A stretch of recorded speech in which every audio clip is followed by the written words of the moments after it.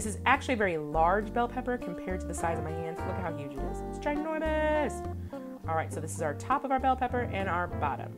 We're actually gonna lay this on its side, take a hold of our knife with a pinch grip, thumb, finger, the rest of our fingers curled under the handle, nice control, and we're going to curl our guide hand under so we don't cut ourselves. We're gonna make one cut straight to the board, just the top of it. And we're going to flip this pepper around and make a parallel cut off the bottom, a little bit in, and we're going to create a flat surface. A flat surface is a safe surface.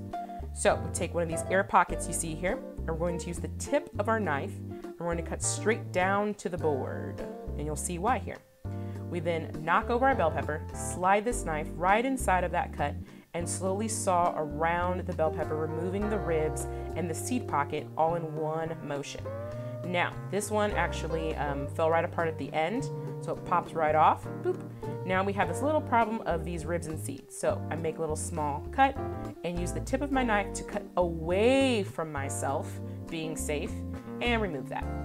And the rest of the pepper I cut into manageable pieces for the rest of my knife cuts. Dice, slice, whatever.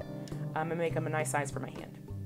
Now, we wanna make sure we don't have skin side down. We wanna put the flesh side down. That makes it easier to grip on the board and have more traction. And doing our down, forward, up, back motion, we are slicing right through our bell pepper with our guide hand nails tucked under nice and safe. Slide those to the side. Now, what about the ends, you say? You're gonna treat those the same way as you did the sides of the bell pepper. Just a nice, smooth, rough slice all the way through.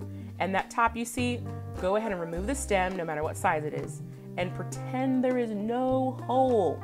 It is okay if you have some pieces of bell pepper that are not quite the same size when it comes to this. Don't let people judge you in your kitchen.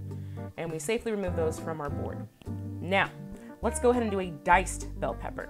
Starts off with the same motion, pinch grip, grabbing onto our handle of our knife, tucking our nails under, nice smooth cuts into strips, and then we make these into a nice little matchstick pile that is manageable for our hands. We tuck our nails under, and what I like to do is bat them right against the knife to make sure they're nice and even, and we do our dice.